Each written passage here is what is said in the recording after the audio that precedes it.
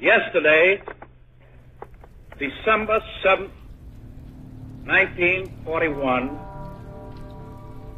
a date which will live in infamy. The United States of America was suddenly and deliberately attacked by naval and air forces of the Empire of Japan. When the Japanese attacked Pearl Harbor, our west coast became a potential combat zone.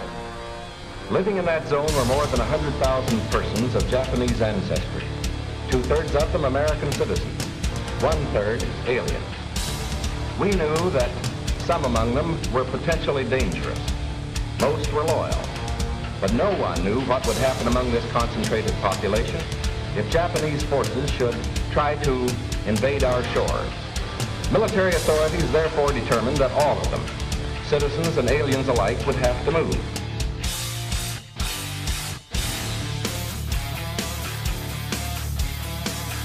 When they arrived at the camps, the Japanese were asked two questions. Are you willing to serve in the armed forces of the United States on combat duty whenever ordered? No! Will you swear unqualified allegiance to the United States of America and faithfully defend the United States from any or all attack by foreign or domestic forces, and forswear any form of allegiance or obedience to the Japanese Emperor or to any other foreign government, power, or organization? No!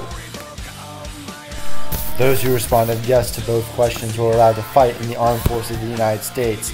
Those who responded no were sent to prison camps around the country.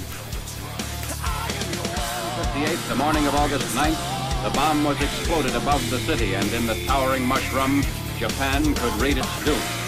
This was more than a routine bombing. It was the funeral pyre of an aggressor nation.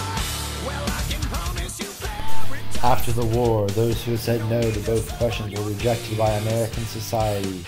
What will become of these poor souls? These no boys.